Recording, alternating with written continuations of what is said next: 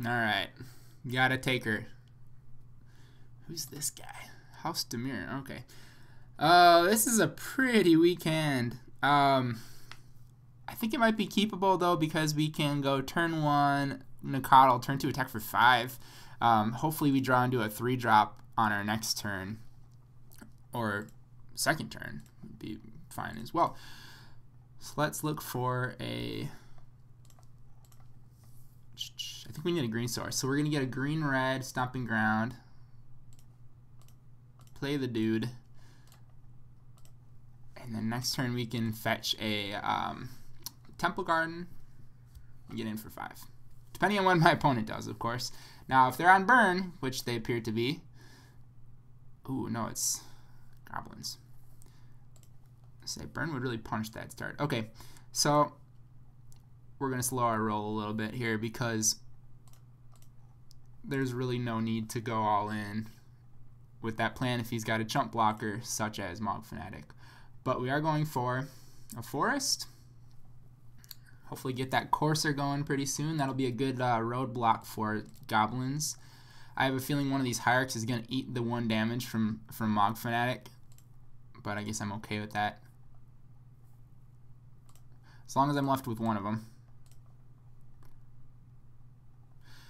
Courser is a pretty good 3-drop to draw into. It allows us to kind of filter through the lands and also convert them to some life gain, which we will be needing in this matchup for sure.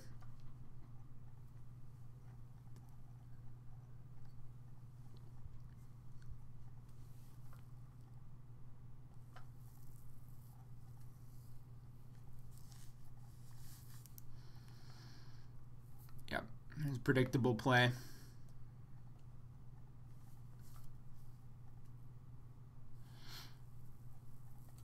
Mogg Fanatic used to be like one of the best red creatures in the game. Damage used to use the stack, and so you could put the damage from him blocking a creature on the stack and then sacrifice him to do an additional 1 damage to something else. So for example, if my Nacatl was attacking as a 1/1, Mogg Fanatic could block it, deal 1 damage to it, and then say, oh, by the way, I'm also going to kill this other thing. Alright, Goblin Guide is going to be something that we can kind of take advantage of, knowing that we have our Courser around. I do like that. Let's see here.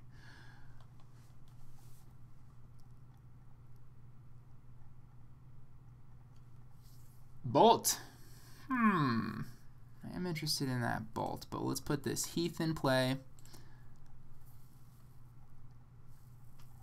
And I think we can wait to decide how we're going to handle this situation, but it doesn't hurt to get in for 3.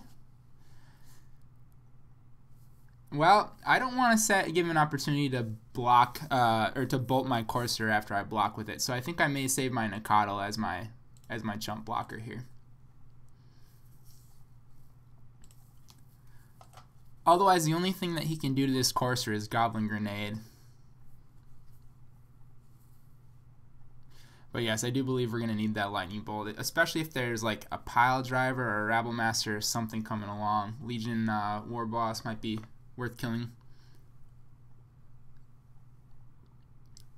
Fanatical Firebrand. Okay.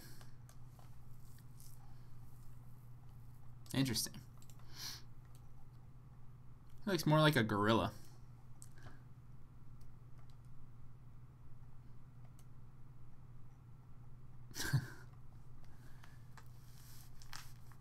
It's kind of morbid. He's got like fuses coming off of him like he's gonna blow himself up.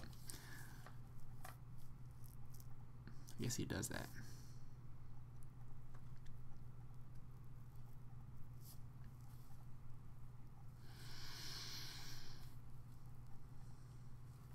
Legion Loyalist. That's what I was thinking of. Okay, so what does that do? That gives him first strike and trample. Can't be blocked by tokens. Which that token clause is going to be relevant with his Voice of Resurgence hanging around. So he could pair a Bolt and a Firebrand to kill my Courser.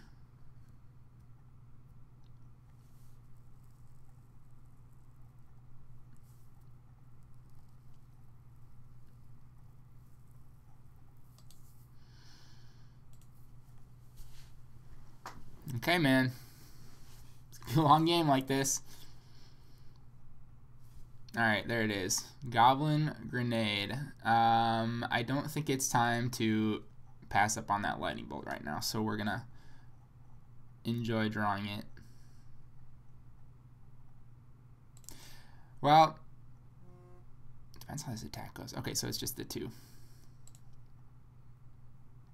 Yeah, so if I could take both of those creatures down by blocking as a 3/3, and then I think that would cause him to probably want to sacrifice the Firebrand and kill my dude. But I don't believe that's my plan of attack here. Just put the regular old planes in play.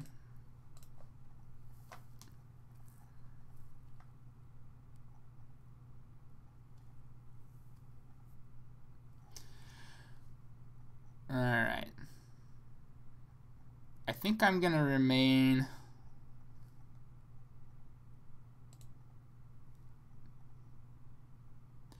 Well, what am I going to do here? Let's see. We've got 2 cards in hand. I think I can get aggressive. This is going to be another one of those situations where he trades my Noble Hierarch. I'll save him to block.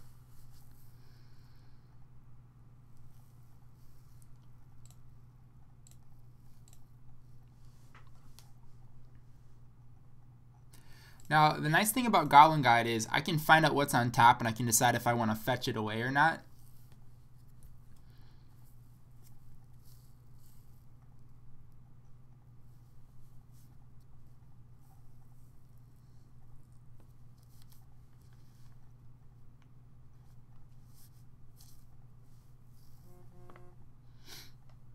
Sorry about that.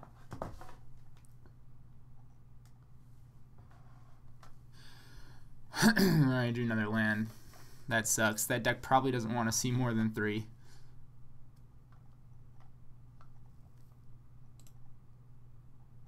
Lightning Helix. Oh, I like that. Alright, so let's block. I'd be okay trading a Wild Nacatl for 2 goblins.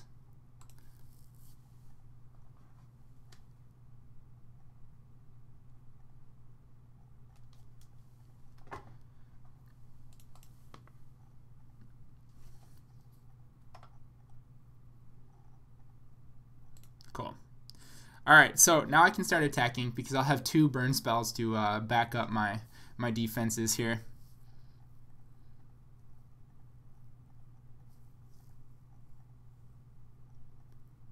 And Chalice of the Void would have been a good card to play.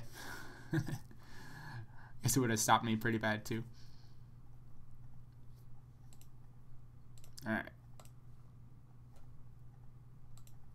I'm going to save the Wooded Foothills in hand. There's really no need to play it right now. And I do play Tireless Tracker in this deck, as well as Courser. Obviously, we already saw the Courser, but other incentives to hold on to the lands. Alright, cool. This is looking pretty good for us. I think we'll want to fetch up another red source at the end of turn if we can. Maybe not. Maybe we save that for the tracker as well. We could get some major card advantage off of that and another fetch land here.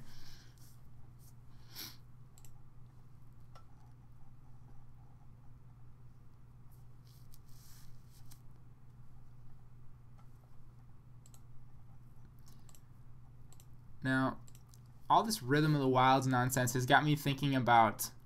I'll put that into play. It's got me thinking about what Ponza could do with that card. I think, like, of all the creatures that I want to have haste, Primetime is on the top of that list. And rushing from turn 1 to 3-drop via, like, Arbor Elf or Utopia Sprawl seems to be a good opportunity to play Rhythm of the Wild into something like PN Quran or some other 4-drop the turn after. So... I don't know. I think it could be strong there. The problem with the card being it's a non-creature card that goes in a deck that like wants to play a lot of creatures. So you're basically cutting your opportunities to use Rhythm of the Wild by including it, unless you're getting rid of the other spells that are non-creatures already. And I don't think Ponza necessarily has the opportunity to do that. But maybe some version of that deck just becomes like a red-green mid-range that just basically ramps up quickly, plays some four incidental Blood Moons, but plans on going the haste route. And I could be completely off topic. I have no experience with that deck, but it sounds fine, like a fine plan to me. All right, 4 mana. Is this a Hazoret? That would be a problem. 5 mana. Is this a Siege Gang Commander? Oh no, it's a Ramanop Ruins. Okay. It might be worth blowing up that second Ramanop Ruins if I have the opportunity, because he's just very low on resources right now. And I have plenty of lands.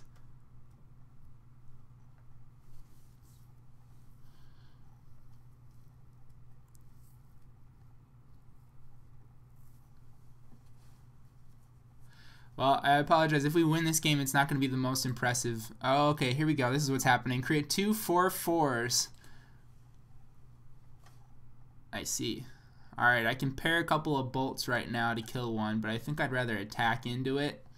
Let's put a red source out, because we're going to be needing that.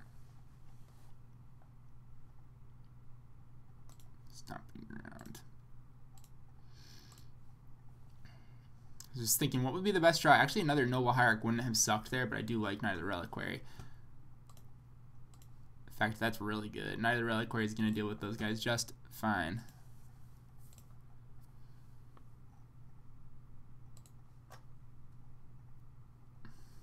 Bet you won't block.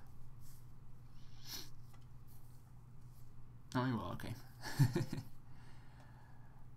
And I don't see why I don't Helix here. Yeah, I think I do. Although that life gain is information that would maybe change his plan a little bit. I think it's still maybe worthwhile.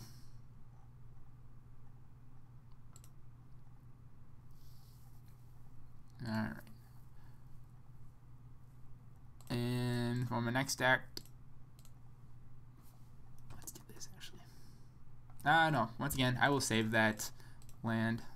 Oops, need white source. I will save that land for Tracker. Have the opportunity to find a red source if I absolutely need it via this Windswept Heath, but I don't plan on it.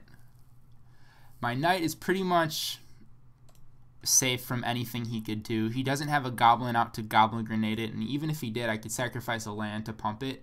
If he attacks, that tells me he's got some kind of bolt. He doesn't. Ooh, Horizon Canopy is a good draw as well.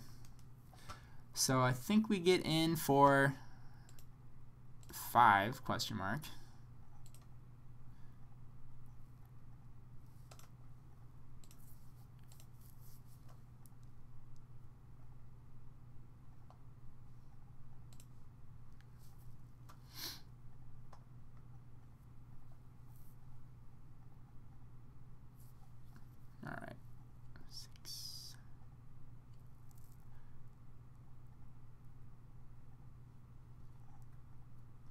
Okay, so now here's where how this math works out. If I were to,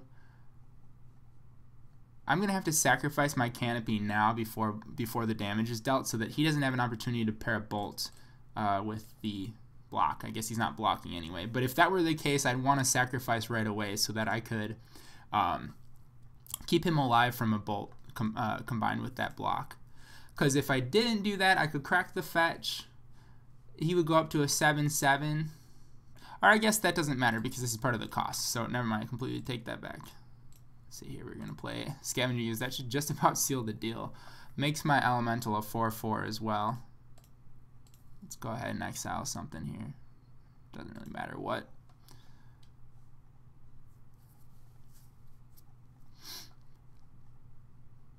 Alright.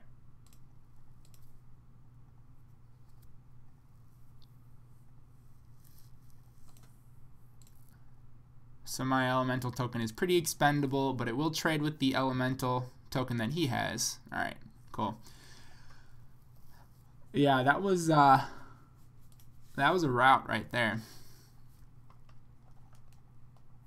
Alright, Grim Lavamancer is going to be pretty good.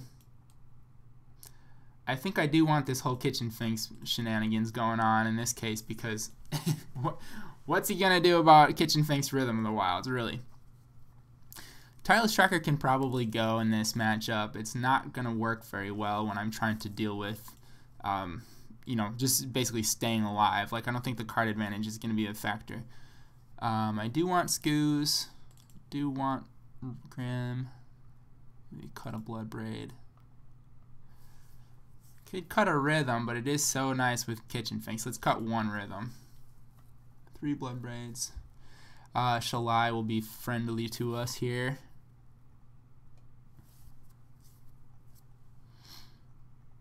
I think we're generally stacked up pretty well against that deck. I could even see the argument for getting rid of some of the mana dorks. In fact, I think I do. I think I get rid of 1 mana dork.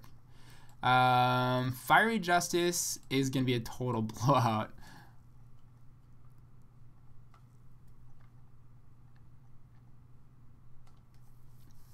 But how do I make room for it?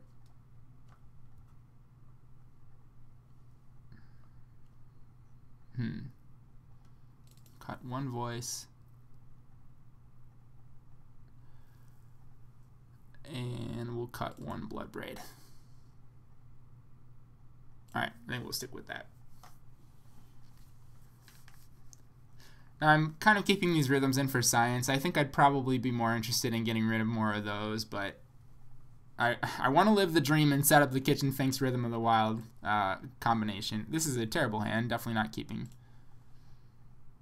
This is a pretty terrible hand too. What do we need to do with this though? We would need to maul and find a forest. Yeah, I don't think we can keep this either. 1 mana, 1/1 Nacatl there. Alright, I think we have to keep this one. There's a 3rd land. Alright, so we've got a red source, we've got a bolt, keep us alive for a little bit.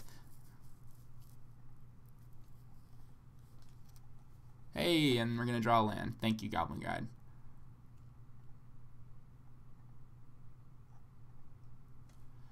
Cool. I like that. Ooh, Scavenging Ooze. Good guy.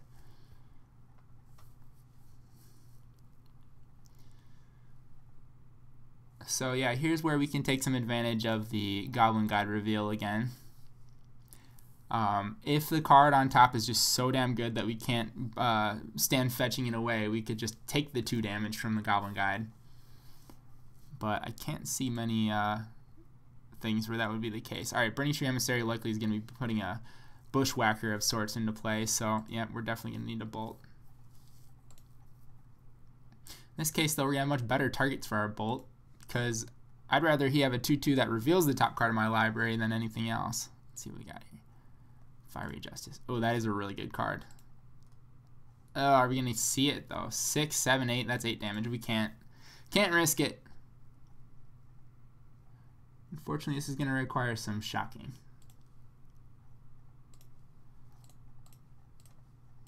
I thought that was a Sacred Foundry. Whoops. Guess that's okay. Alright.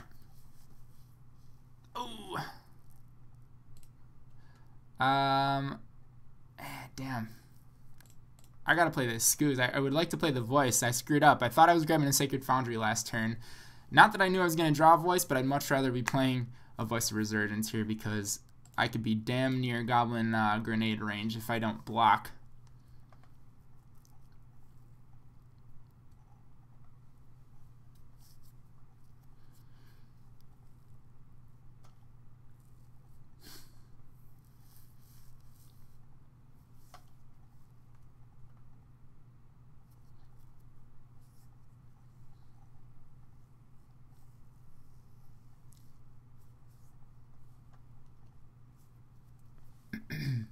I think I do have to block, save some damage, depending on what happens here. Like I said, if we have another Burning Tree Emissary Bushwhacker turn, we're in trouble. Okay, there's a Bushwhacker. No kicker, though.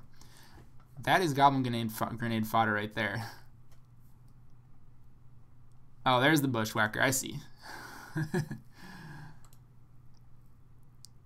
Oh, that's a lot of damage.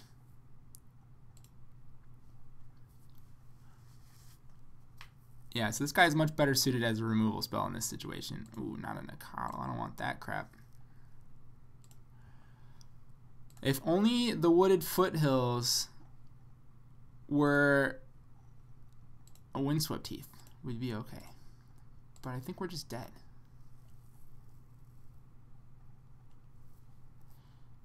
Yeah, we are just dead. Okay, going on. Next game. That was a lot of bushwhackers. That's really hard to deal with. At least we get to go first this last one. There's really no time for this Rhythm of the Wild stuff. I think we cut one for another voice. We need that blocker. I'm tempted to play Path, but it's just so insignificant when it's just like 1/1 creatures that add up. I think Fiery Justice does a much better job of cleaning up the board, and Lightning Bolt having dual functionality of going to the dome too.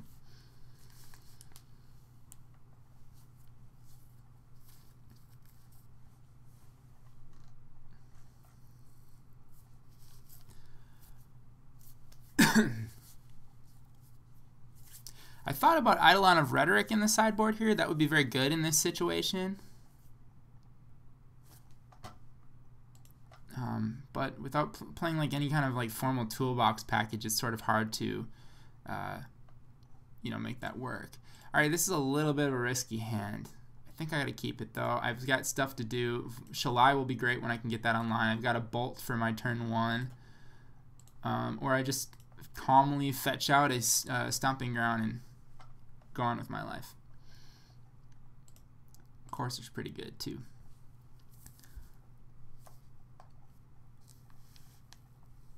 Alright, that guy should probably just be dealt with right now. He's trouble.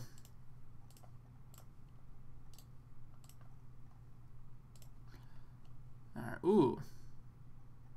I like that. Yeah, let's do that. Cool. Alright, that also gives us the opportunity to play Scavenging Ooze with mana to gain life next turn. That's kind of nice. Ghost Quarter is pretty miserable in this matchup, but it's a necessary evil versus decks like Tron.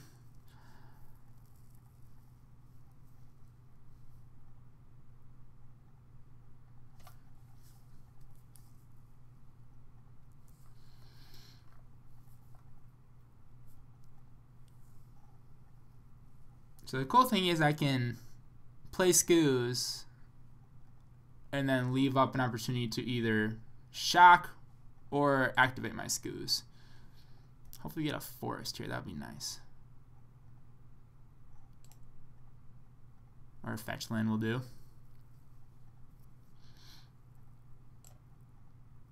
Alright, okay, shock land. I suppose in this case, I may just go ahead and shock because the amount of damage that Horizon Canopy will do to me over time is probably more than 2.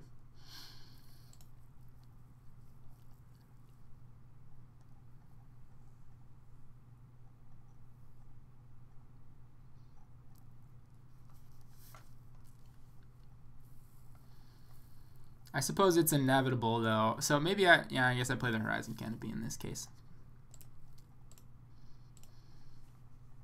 Ooh, there's a Bolt. Man, this just keeps getting more interesting. Yeah, we'll go this route. This Skoos just might be a blocker, which I would be okay with. But then again, this Grim Lavamancer just might be a blocker too. I guess we shall see. And by a blocker, I mean a jump blocker. Best case scenario, it becomes a 3/3, and my opponent is too scared to attack this turn, but I just don't see this going that route. He's got 6 cards in hand. About to play a 3rd land if he wanted to. That's an opportunity to bushwhacker for sure.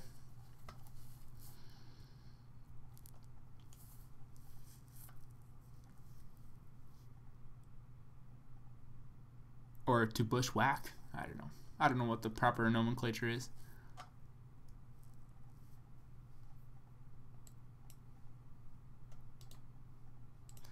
Goblin Grenade. Huh. Okay, I guess we let it die.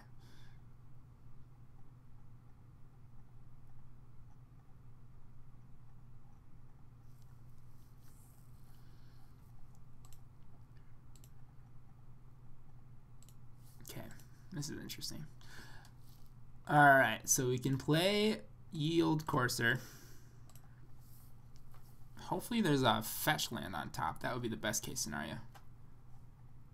Nope. Lightning Helix is pretty good too, though. So we're going to play the Stomping Ground at the cost of 1 life.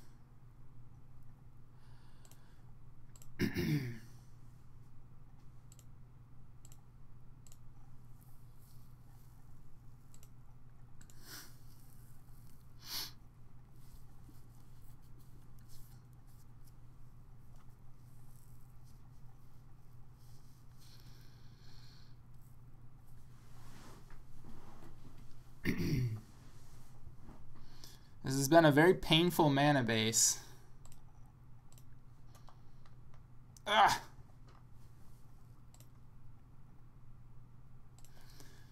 I don't think Shalai is right here. But I don't see why we don't play this guy.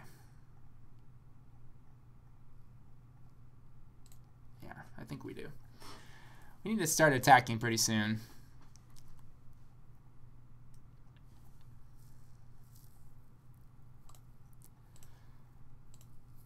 Shalai is going to be very relevant, though, when our opponent has a goblin on the battlefield and we're at 5 life. Oh, he is flooding out bad.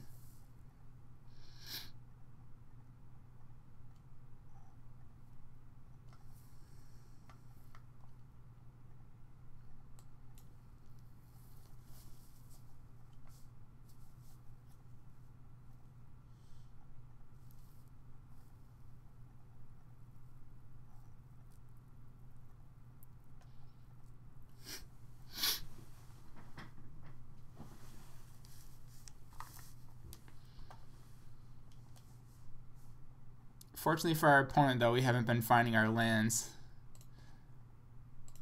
Buy some time. Alright, let's see. Oh, Fiery Justice is so good. Okay.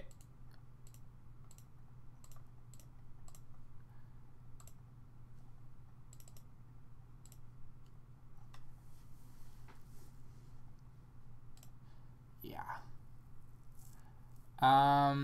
Very tempted to attack. I think that we have to start doing that. Well, let's see. He's got 4 cards in hand. No, not yet. Not yet.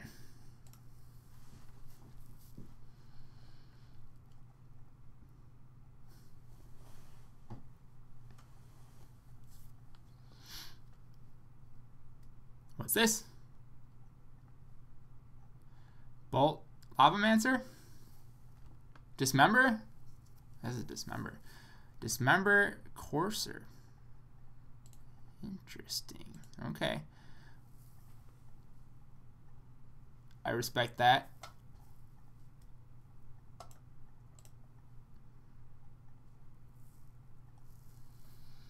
Thought about a Greater Gargadon in here just for the lulz with Kitchen Finks and Rhythm of the Wild.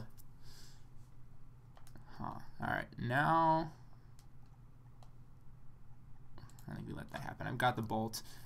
It's tempting to just deal him 2 there, but definitely not right.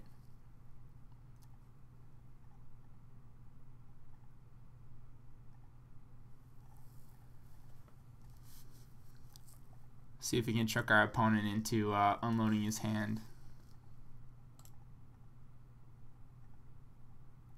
2 Bushwhackers. Okay.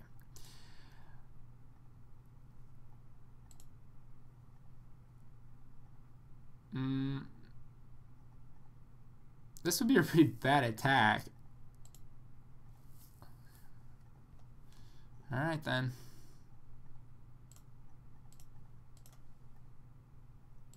Bolt 1 and block the other. Gain 2 life. Alright, now Shalai is pretty cool with Kitchen Finks at a certain point too, so once I reach 6 mana and it's relevant, we could really be going off. But I would be surprised if my opponent doesn't just concede right now. No, he doesn't. Okay. Let's get in for 2.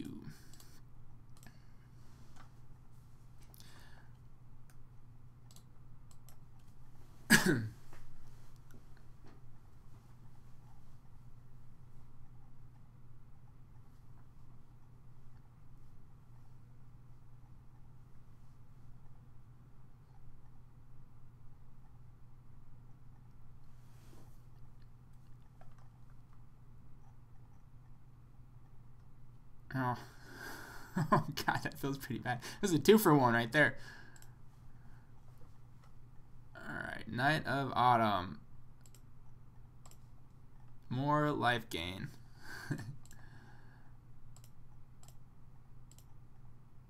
So, Knight of Autumn is going to gain me 4 life and can trade with just about any top deck that my opponent could imaginably have. So, I think I'm okay with that right there. Perhaps just putting +1/+1 counters on him is the better plan, but I think I feel pretty comfortable at 17 life against that deck. Comfortable enough where I think I just attack with everything here.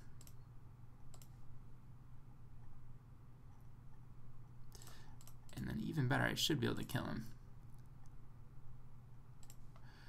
So we can tap for a green, turn this into a plains. 3, 4, 5, 6, 7. Oops. Well, let's use the green for nothing.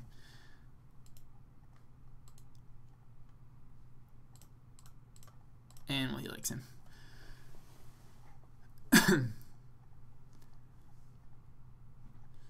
All right. Well, I think that's a pretty good matchup for us. But, I mean, it could honestly go either way. That die roll is going to be vital to that one, because if my opponent has an explosive start like they did in Game 2, it could be completely different than that. But we've got plenty of life gain to bring in and plenty of removal to bring in for that deck. So I think the sideboarded games are pretty heavily in our favor, especially if we're going first. So, all right, stay tuned. We'll do a couple more today. And, yeah, see you in a minute.